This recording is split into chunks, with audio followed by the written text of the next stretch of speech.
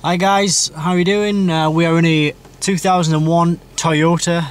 It's a Toyota Avensis here, and we have the engine warning light showing on our dashboard here, as you can see there. We're going to use the Autel JP701 to diagnose the engine faults here. So what we'll do is we'll just click OK on the Toyota option. We're going to click on the engine, because it's the engine warning light that we have showing.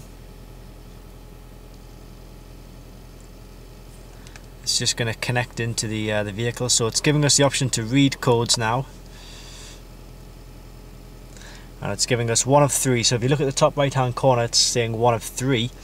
And the first code is P0135 O2 sensor heater circuit bank 1 sensor 1. So it looks like there's a problem with the O2 sensor there.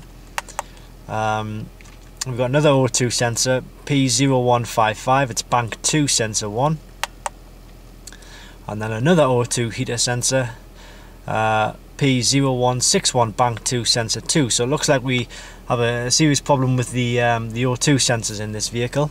It's not a problem though, we can change those over. Once we have changed those over, it's simply a case of coming back into the vehicle, erasing the fault codes, and then we will be able to remove that engine warning light from the dashboard here.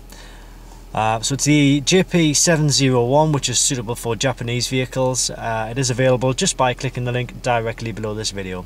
Thanks very much for watching.